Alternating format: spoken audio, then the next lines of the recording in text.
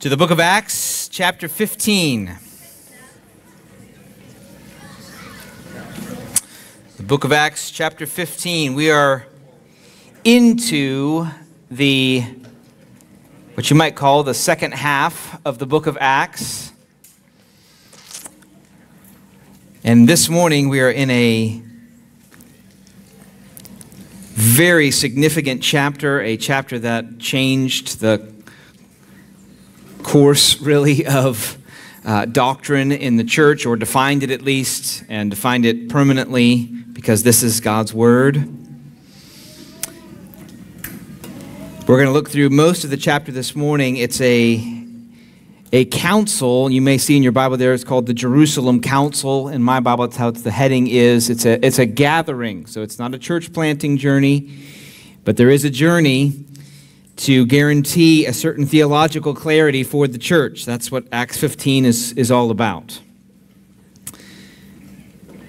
I'm going to read it in sections and comment on it as I go, and then we're going to have the latter part of the message be application for us. But before I do that, I wanted to read some words that are not biblical words or of Scripture, but they are valuable because they changed my life when I was about 13 years old. Some of you may have read these words too, from a book called Transforming Grace by Jerry Bridges. When I was about 13, I read this. Now, you may have never thought of it this way, but you are bankrupt. I'm not referring to your financial condition or your moral qualities. You may be financially as solid as the Rock of Gibraltar and the most upstanding person in your community, but you are still bankrupt. So am I. But what kind of bankruptcy did we declare? In the business world, financially troubled companies forced into bankruptcy have two options, popularly known as Chapter 7 and Chapter 11, after the respective chapters in the Federal Bankruptcy Code. Chapter 11 deals with what we could call temporary bankruptcy. This option is chosen by a basically healthy company that, given time, can work through its financial problems. Chapter 7 is for a company that has reached the end of its financial rope. It is not only deeply in debt, it has no future as a viable business. It is forced to liquidate its assets and pay off its creditors, often by as little as 10 cents on the dollar. The company is finished. It's all over. The owners or investors lose everything they've put into the business. No one likes Chapter 7 bankruptcy. So, what kind of bankruptcy did we declare? Now, when I was 13 years old, that paragraph floored me. It undid me.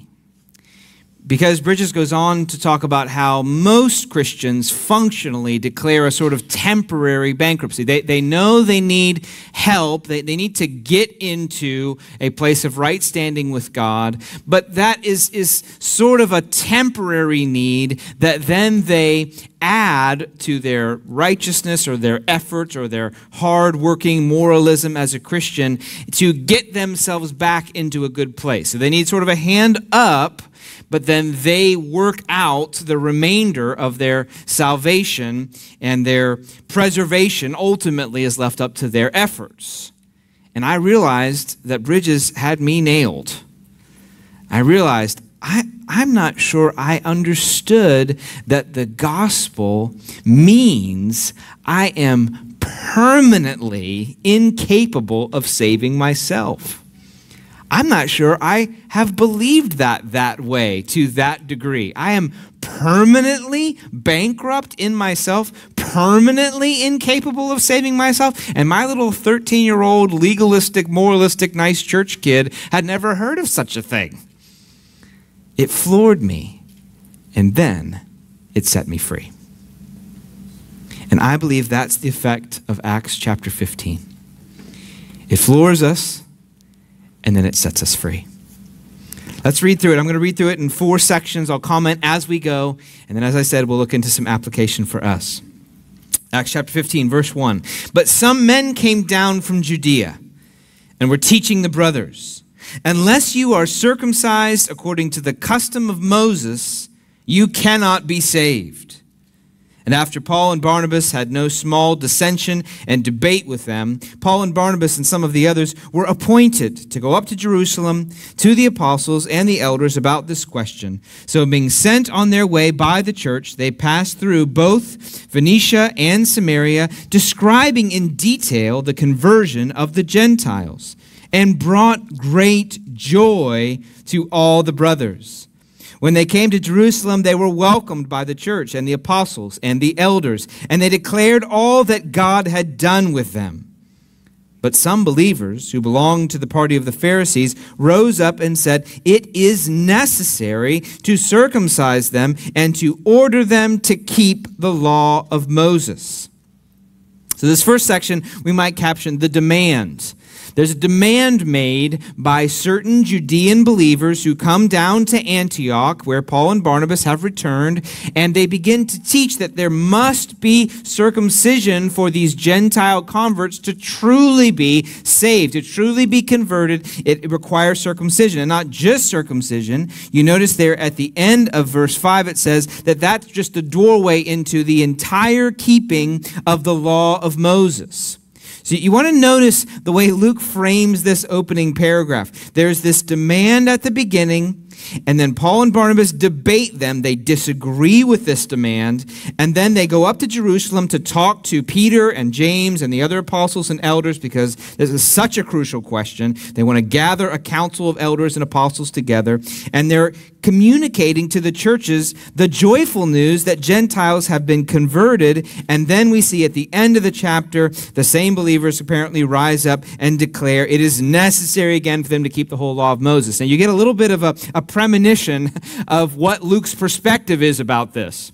There's this demand, then there's this joyful recounting of the expansion of the gospel, and then the command again. So you get an impression of where Luke is going. Luke considers this demand to be an interruption to the joyful progress of the gospel that has been taking place. He almost frames it as this annoying interruption to what otherwise would be a joyful celebration. But this demand is so real and the debate is so profound that they decide to go to Jerusalem and to have a once and for all decision on this matter. Paul and Barnabas discern this issue is fundamental to the nature of what God is doing in the world. It must be settled, and it must be settled not just by us, but in a unified way by the founding witnesses of the gospel. We got to get up there and talk to Peter and James and the other apostles. This has to be a all of us together decision that's made. So let's go. Barnabas, we are going up there, and we're going to talk to those brothers about this demand that the keeping of the full law of Moses is necessary for salvation. All right, let's keep reading. In verse 6, the apostles and the elders were gathered together to consider this matter. And after there had been much debate, Peter stood up and said to them, "Brothers, you know that in the early days God made a choice among you that by my mouth the Gentiles should hear the word of the gospel and believe. And God, who knows the heart, bore witness to them by giving them the Holy Spirit, just as he did to us. And he made no distinction between us and them, having cleansed their hearts by faith. Now, therefore, why are you putting God to the test by placing a yoke on the neck of the disciples that neither our fathers nor we have been able to bear? But we believe that we will be saved through the grace of the Lord Jesus, just as they will." And all the assembly fell silent, and they listened to Barnabas and Paul as they related what signs and wonders God had done through them among the Gentiles. After they finished speaking, James replied, "Brothers, listen to me. Simeon has related how God first visited the Gentiles to take from them a people for his name. And with this, the words of the prophets agree, just as it is written, 'After this I will return, and I will build the tent of David that has fallen. I will rebuild its ruins. I will restore it, that the remnant of mankind may seek the Lord. And all the Gentiles who are called by my name, says the Lord, who makes these things known from of old.'" Therefore, my judgment is that we should not trouble those of the Gentiles who turn to God, but should write to them to abstain from things polluted by idols, and from sexual immorality, and from what has been strangled, and from blood. For from ancient generations Moses has had in every city those who proclaim him, for he is read every Sabbath in the synagogues. I caption this section, the debate. So Paul and Barnabas hear this demand of these Judean brothers that have come down from Jerusalem. They disagree with them, and then they travel up to Jerusalem. They gather all the apostles and elders together, and they have a debate. And it says where there had been much debate. So apparently they have been arguing back and forth, these Jewish Christians who believe, probably genuinely, that these Gentile converts must still keep the law of Moses. So they believe apparently that Jesus is the Messiah, but that the law of Moses is still in effect to be followed in full. This is these Jewish believers, and I would suspect many of them are genuine in that.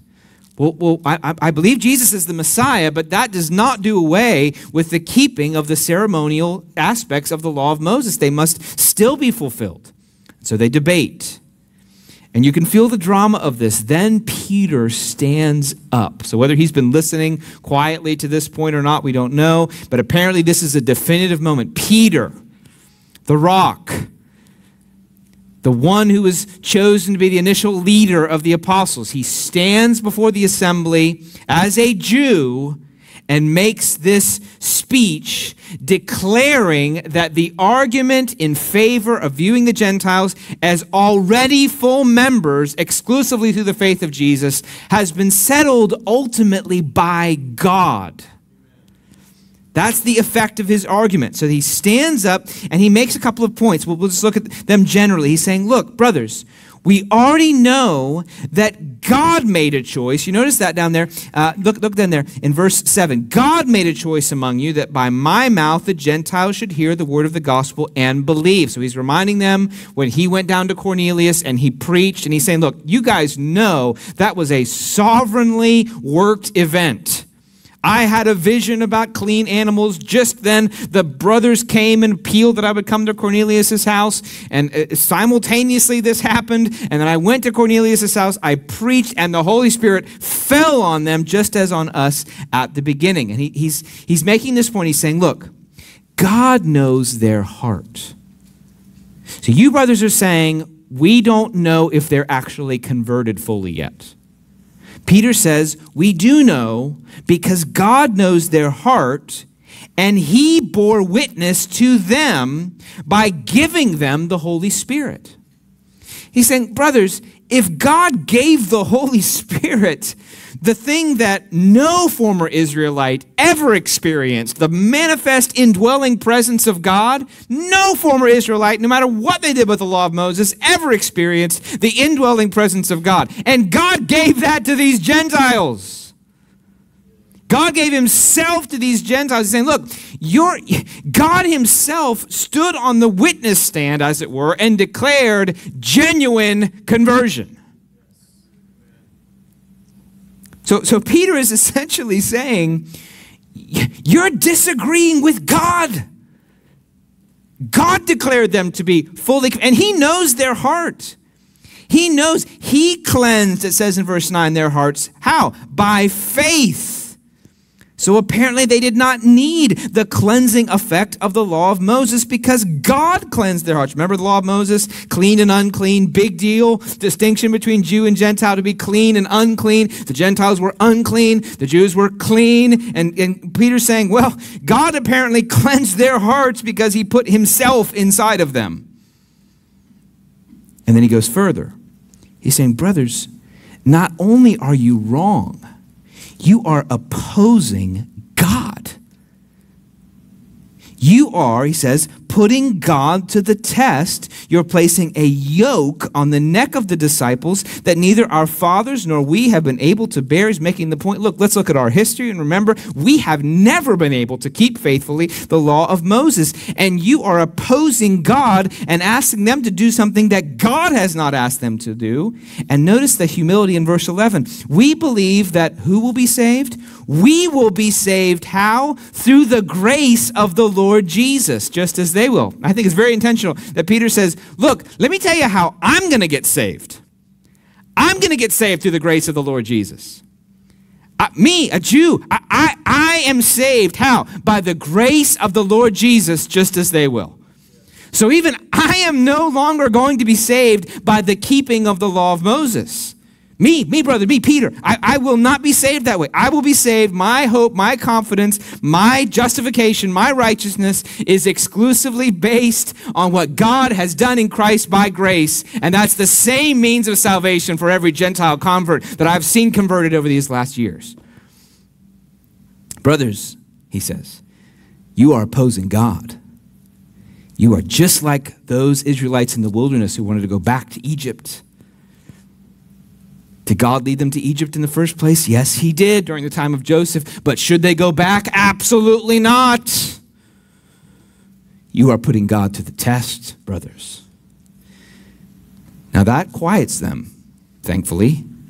They fall silent, and then they listen to Paul and Barnabas, who essentially make a similar point just from personal testimony. What are they doing? They're relating God has inescapably, the evidence is present. God has done signs and wonders, verse 12, through Paul and Barnabas to the Gentiles. So Paul and Barnabas add their voice saying, brothers, God has evidently been on the move in these church planting journeys. So clearly God is for this mission, which has not included the requirement of keeping the full law of Moses. Then James stands up. This is James, the brother of the Lord, who was very significant. He stands up and he says, brothers, apparently a leader in the assembly, responsible to give this kind of final argument. He says, brothers, Simeon has related how God, notice the accent, God first visited the Gentiles to take from them a people for his name. So then he's going to add to the argument. Not only has God borne witness in time through the indwelling of the Holy Spirit, the purifying of their hearts, the signs and wonders, but this was what he promised he would do from history and from the Word.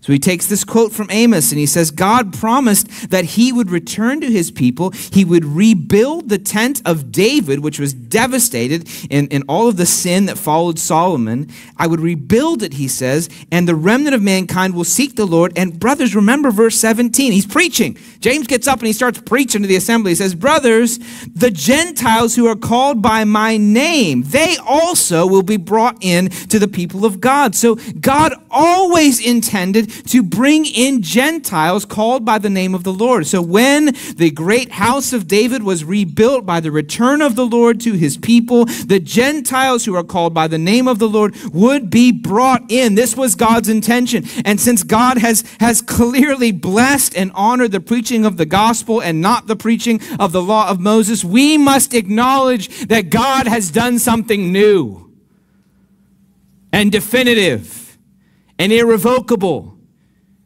that cannot be retreated from, that cannot be resisted. God promised to bring in Gentiles into his family. So there is a new family of God, a new remnant of mankind that are called by the name of the Lord. What a debate that must have been. Imagine this moment. There's debate, all these people. We got to have them keep this, isn't right? And then, bam, Peter stands up. You remember, brothers, what happened when I went to Cornelius' house. And then Paul and Barnabas, let me tell you what God has done to give evidence to the preaching of the name of Jesus Christ. And then finally, James stands up and says, brothers, this was always God's plan. Apparently the debate was ended at that point. Those with those demands were silenced. They had been proven wrong by the testimony of God's current action and God's historic promise. So then James gives his judgment, which is then repeated in the letter that they write to be sent to the Gentile believers. Let's read that letter. This is what we might call the decision. The final decision is encompassed in this letter in verse 22. It seemed good to the apostles and the elders with the whole church to choose men from among them and send them to Antioch with Paul and Barnabas. They sent Judas, called Barsabbas, and Silas, leading men from among the brothers, with the following letter.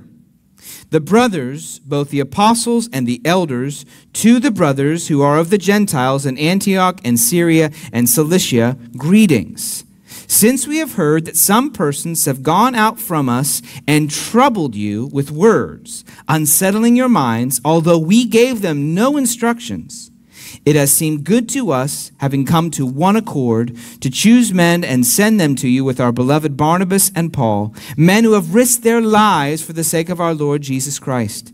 We have therefore sent Judas and Silas, who themselves will tell you the same things by word of mouth. For it has seemed good to the Holy Spirit and to us to lay on you no greater burden than these requirements, that you abstain from what has been sacrificed to idols and from blood and from what has been strangled and from sexual immorality. If you keep yourselves from these, you will do well. Farewell. Now, there's a lot we could look at in this letter, this decision that they make. But I want to say what always strikes me initially, and I assume there's questions for you, is, okay, why do they don't seem to address circumcision, but then they do address strangling and blood. So if you've ever read this, if you've ever experienced, I've experienced that, you don't seem to be answering their question, and then you're bringing up things that they didn't bring up. How is this letter helpful? Did somebody else, after the decision was made, get in and say, well, can we just include this one more paragraph and insert that as a technicality at the end? No, I don't think that's the case. I think we are in a default position because we're not there, we're not hearing it in the way they would have heard it. Actually, when the letter is read to the Gentile churches, I'll make this point later, there's great joy. So for them, this was an abundantly clear response. Abundantly clear. Here's the essence of what is taking place in this letter. As David Peterson writes, James submits two proposals. The first is a formal rejection of the demand of the Judaizers, and the second is a way for Gentiles to take account of Jewish concerns without compromising their freedom from the Mosaic law. So this seems to be the right way to understand this, because we tend to think, well, I don't want to, what's the strangling with blood thing? I don't understand that. And idolatry, I don't deal with that. It's confusing to us. It would not have been confusing to them, and here's why.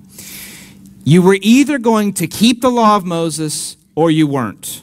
That was the question. You were either going to keep the law of Moses as represented by circumcision and all of the civil and ceremonial structures of the law of Moses, or you weren't.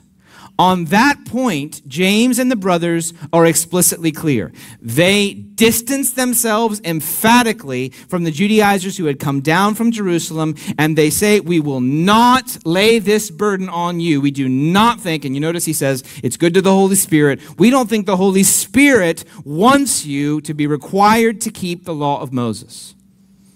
So it is emphatic. We will not lay on the burden of these believers the responsibility to keep the law, including circumcision and all the other laws that go along with that.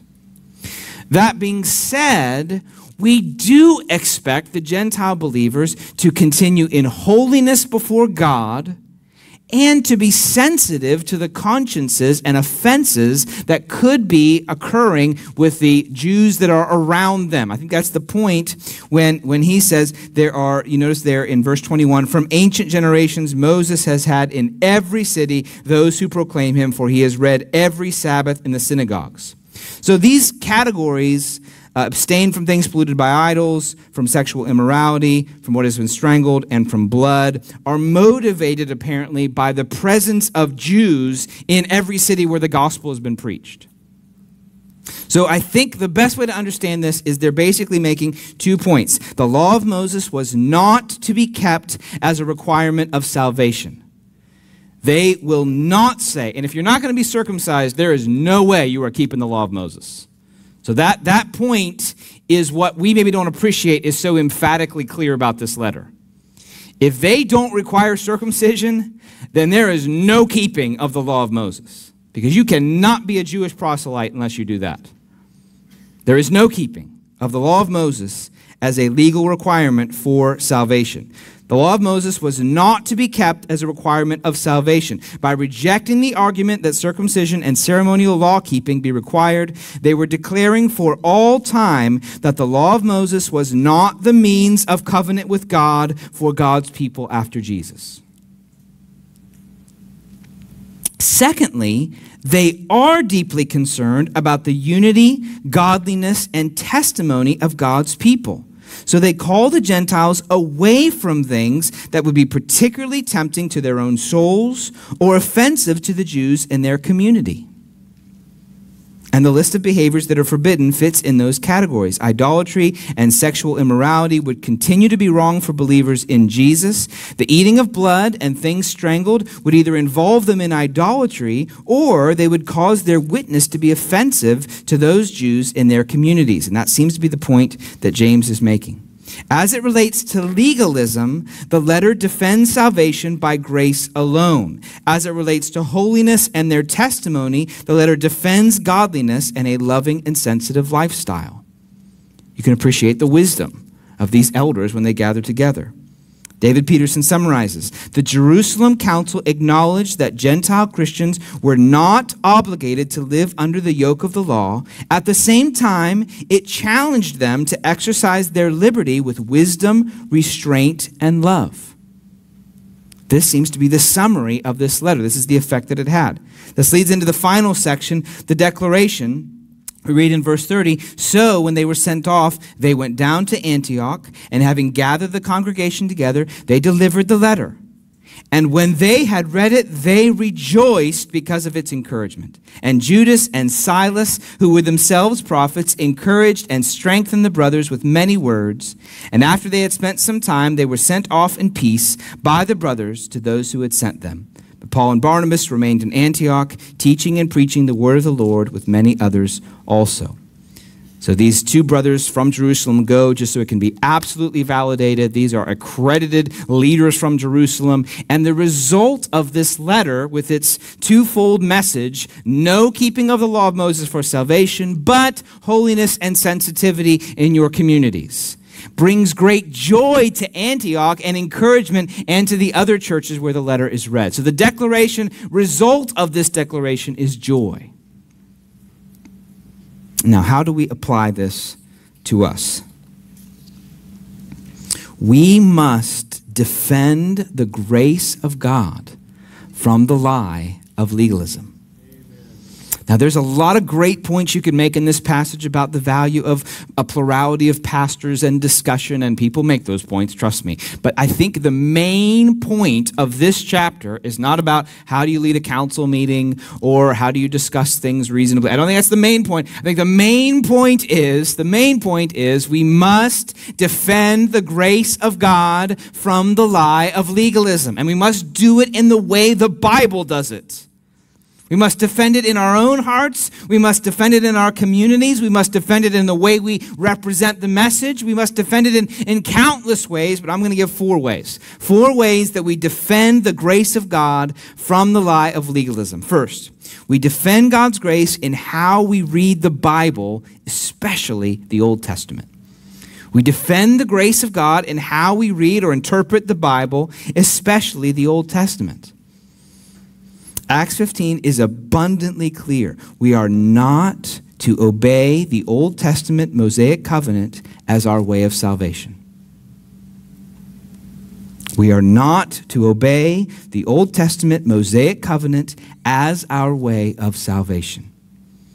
Now, this is not to say that repeating any Old Testament practice is automatically sinful in and of itself. For example, we're going to read in the very next paragraph that Paul has his young protege Timothy circumcised to avoid giving unnecessary offense to Jews. So it wouldn't be wrong to do that. The question is, why are you doing that? And are you requiring that of others? It's not to say that repeating any Old Testament practice is automatically sinful in and of itself. Christians might also try to have a Passover meal as a way of remembering that part of the biblical story. But no Old Testament ceremonial law is to be obeyed or required of others as the source of our salvation. We do not relate to the law in the same way that they did before the coming of Christ. And we can go further than that. To relate to the law as if it is unchanged by the coming of Christ is to put ourselves in opposition to God's purposes in this era of salvation.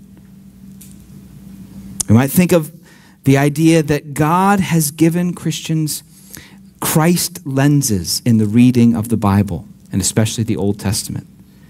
They are to be viewed as fulfilled and transformed by the coming of Jesus Christ. And Christians do not have the right, actually they are in danger if they do, attempt to take off those lenses and read those Old Testament scriptures as it were, as if Christ had never come.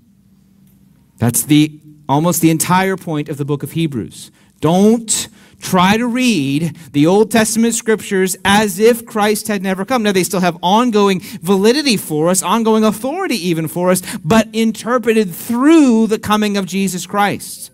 So all of the Old Testament teaching is still God's word, but it must be interpreted for us on this side of Jesus. So we do not offer sacrifices for salvation, no, but we do believe in the once and for all sacrifice of Jesus Christ. We do not rebuild a temple to embody God's holiness, but we do live lives that showcase that we are now the temple of the Holy Spirit through the union that we have with Jesus Christ. We do not raise up festivals to remember the Old Testament means of salvation, but we do celebrate on a weekly basis the resurrection of Jesus Christ and the gospel message. We are not free. So in an anti-legalism message, it's odd to say this, but it's true. We are not free to read the Old Testament as if Christ did not come. There has been a recent move in some corners of the church, not our church, I'm just saying the church, big C, to focus on certain elements of the Old Testament ceremonial practices and to recommend them or even require them of Christians. I want to urge extreme caution in this kind of teaching. I'm absolutely in favor. I love the Old Testament. In favor of studying the Old Testament, teaching it to our children, but not as an end in itself, but as a picture that has been fulfilled in Christ. We must not glorify the Old Testament practices, and we must not subtly act like those practices give us a higher spirituality as Christians. They do not. Walking through Old Testament festivals and practices do not give a Christian a higher spirituality than reviewing and remembering the union we have with Jesus Christ and the indwelling Holy Spirit. It is a new day.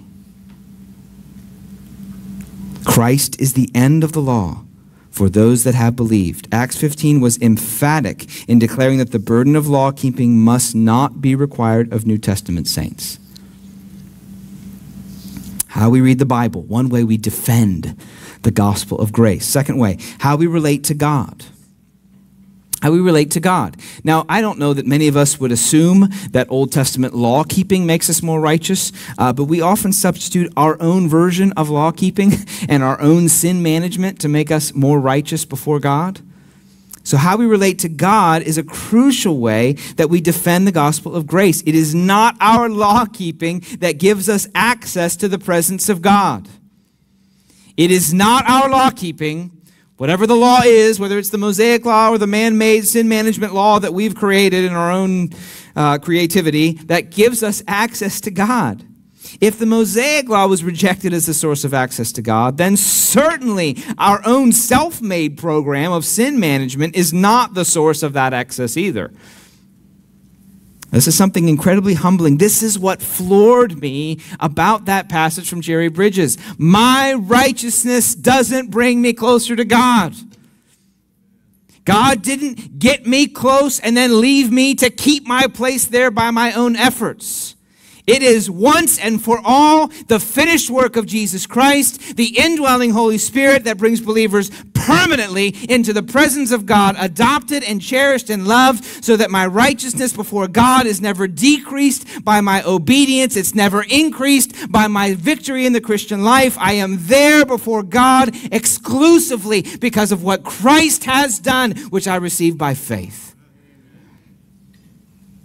Now, there's something in our pride, in our soul, that leans towards law keeping as the basis of our relationship with God. We have an inner legalist that is always desperate to move us in that direction.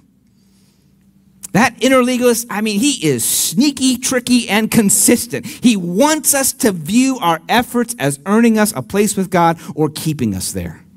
And he is determined to get us back into that mode of relationship with God because it just feels better to our pride. And it is humbling to stand before God and say, I will never, ever be worthy of being here. But it's freeing because I don't have to be. Few quotes from one of my heroes, again, Jerry Bridges. We are all legalistic by nature. That is, we innately think so much performance by us earns so much blessing from God. Most of us probably entertain either of these attitudes on different days. On a good day, as we perceive it, we tend towards self-righteous Pharisaism. On a not-so-good day, we allow ourselves to wallow in a sense of failure and guilt. Either way, we've moved away from the gospel of God's grace, trying to relate to God directly on the basis of our performance rather than through Christ. You can feel the nervousness of these Judaizing brothers. Brothers, if they go with just what you're preaching, it's almost as though they could just approach God without any ritualistic sacrifices at all. They couldn't. They're not even circumcised. They can't even approach God using the law of Moses. And Paul and Barnabas say, yes, you have nailed it. That is exactly what they can do.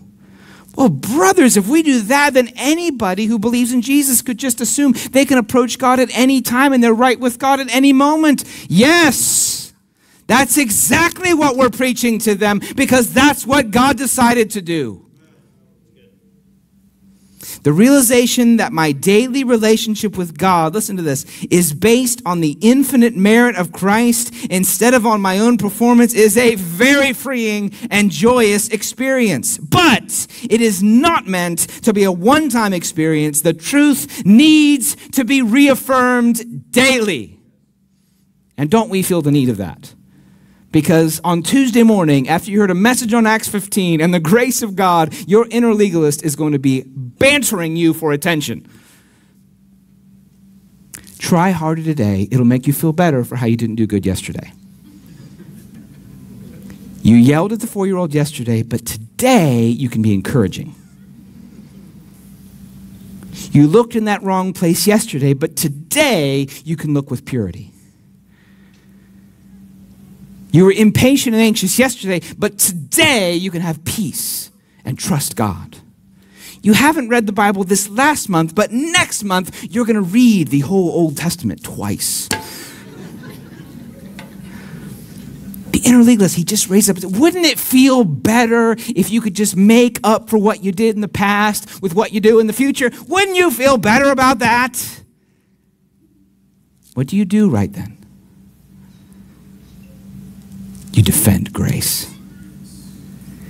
You shout down that inner legalist and the anti-God nonsense that he is proclaiming. And you say, you're right. You're right. I proved again yesterday how unworthy I am of approaching God today, but I will not substitute my day for my Savior.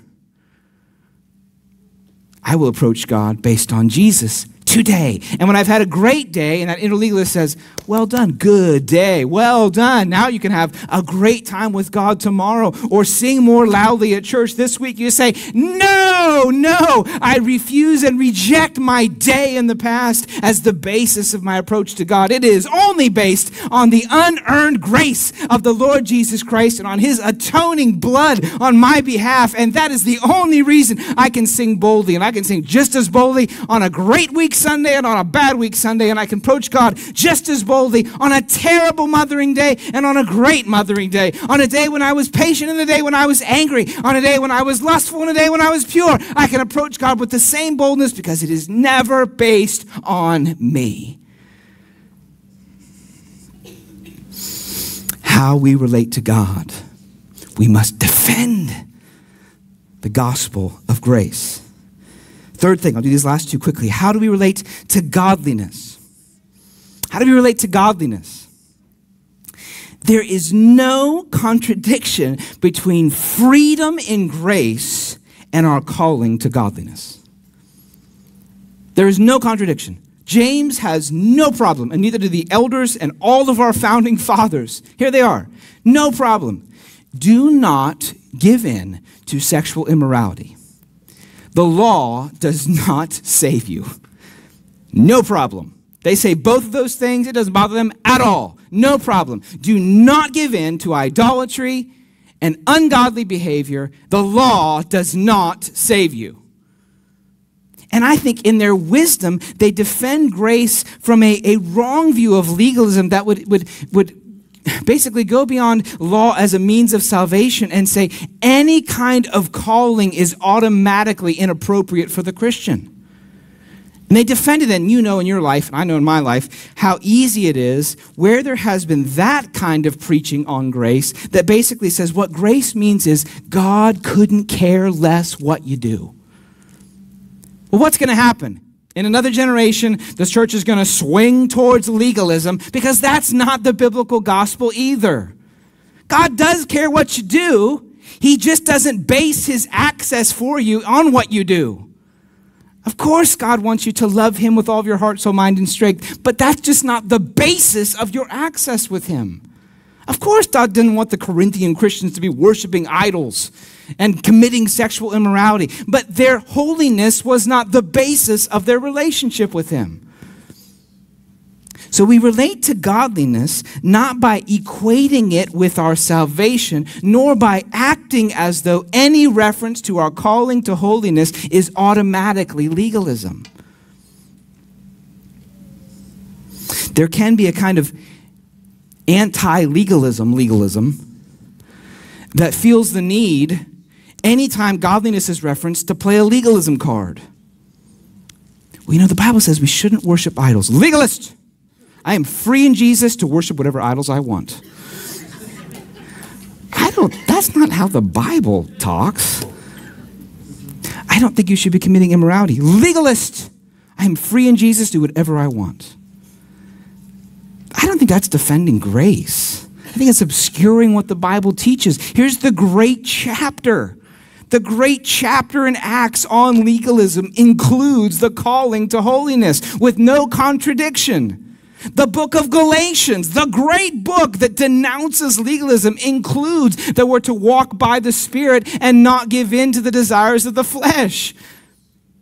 So we can view godliness not as an equation for salvation, and neither is something that God's ashamed of that he's called us to.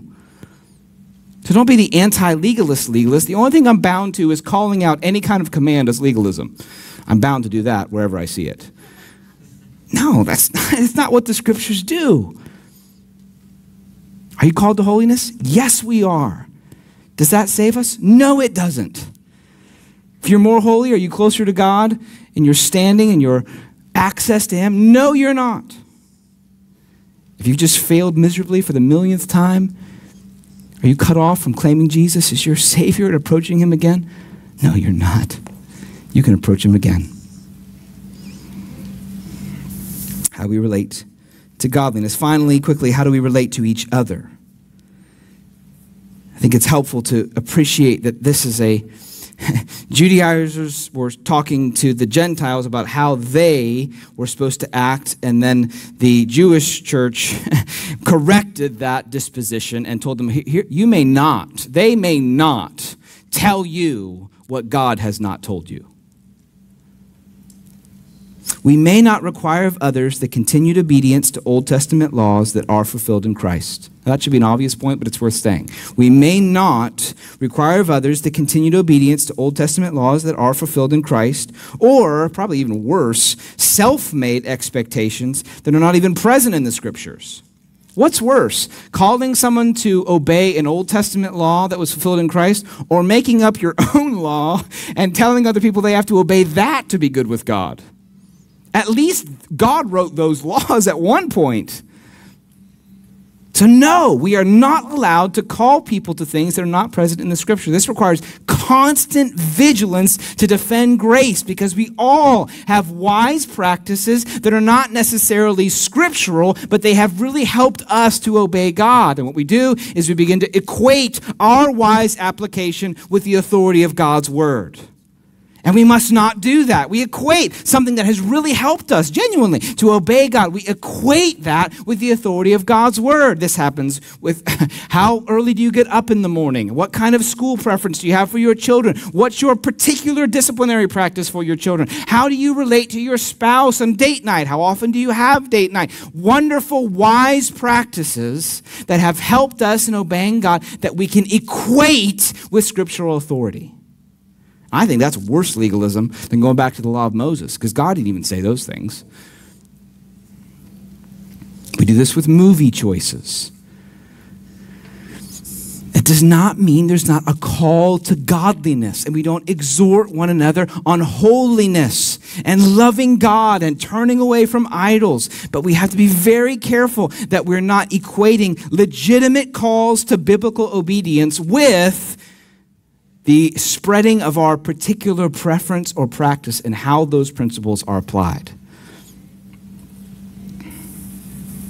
Just as these believers were at the same time freed from legalism, also exhorted to live sacrificially for the sake of their Jewish neighbors. So here's this other point about how we relate to others. Notice that these Gentile believers, though they are free from the restraints of the law, they are exhorted to observe in their freedom certain practices so they're not offensive to others. Did you notice that?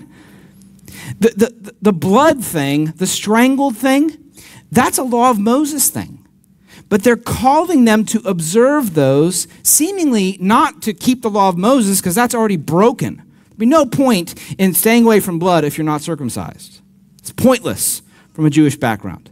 So the point has to be, don't do this not because you're not free to do it, but because it could be particularly offensive to those whose consciences are still bound by that law, whether they're Jewish Christians who haven't understood their freedom, or they're non-believer Jews who are offended by this kind of blood eating because it's restricted in the law of Moses. So the liberty that they are called to is a liberty that leads them to self-sacrifice, not belligerent demand that what they should be allowed to do is whatever they want. I love this quote by Martin Luther in his book On Christian Liberty. He says this: "Fight vigorously against the wolves, but on behalf of the sheep, not against the sheep. And this you may do by inveighing against the laws and the lawgivers." I think he's talking about legalism there. Inveighing against the laws and the lawgivers, and yet at the same time, listen to this, observing these laws with the weak, lest they be offended, until they shall themselves recognize the tyranny and understand their own liberty. What a wise quote. Well, sure, if someone demands that you can't be saved unless you do a certain unbiblical thing, you can stand against that in your freedom of Christ. But if you're with someone who considers that thing to be required of them, well, don't brazenly display your liberty in front of them. Be gentle with them. As he said to the Gentile believers, don't be eating strangled blood next to your Jewish synagogue brothers. That's going to be tempting to them. They're going to look down on the gospel and your witness. Now, are you free to do it? Sure, but don't do that out of love for them. Where we are around those who are themselves seeking to live by a certain biblical or moral code, even if we believe they could be free from this code in Christ, that their understanding is inaccurate or even legalistic, it should be our disposition to not indulge blatantly in those things that others would consider sinful. Now, as we do these things, as we defend the grace of God, and how we read our Bible, and how we relate to God, and how we relate to godliness, and how we relate to others, I think we can anticipate the same result that they experienced in Antioch when it says that they were greatly encouraged. And we should be greatly encouraged by the grace of God. The grace of God that is not licentiousness, it is not paganism, it is not the freedom to love and worship other things besides God. It is the freedom from believing that my works distance me from God and that I cannot approach Him because of my failures, or that I can't approach Him because of my efforts. So when I read that chapter out of Jerry Bridges' book, and when I read passages like this in Scripture that it's based on, I'm told you can approach God. You nice old church kid, you can approach God, and it is not based at all on you being better than your neighbor or your brother. And that's good news, because one of these days you're not going to be. And if you build up this expectation that you're approaching God because you had a better week, when you have a bad week, you won't. So on your good week, denounce that righteousness as leading you to standing before God. And on a bad week, declare that your righteousness is given by another. And by the grace of God, we can experience the same rejoicing, the same encouragement that they experienced in Antioch and all those other church plants when they heard the good news. The grace of God, unearned, undeserved, given to us through the life and death of Jesus Christ, credited to our account, such that we can rejoice in the good news of our salvation and not submit to the lie of legalism, and celebrate that this good news has come to us. Has come all the way to us 2,000 years later. This gospel of grace is what we were singing about, it's what we're thinking about, and it's what should shape our week this week. Let's pray.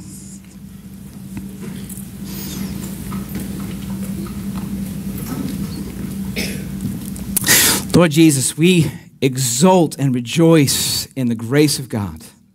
We exult in your grace. Lord, the grace that sent you, the grace that gave its life for us, the grace that positions us in right standing with you through no merit of our own.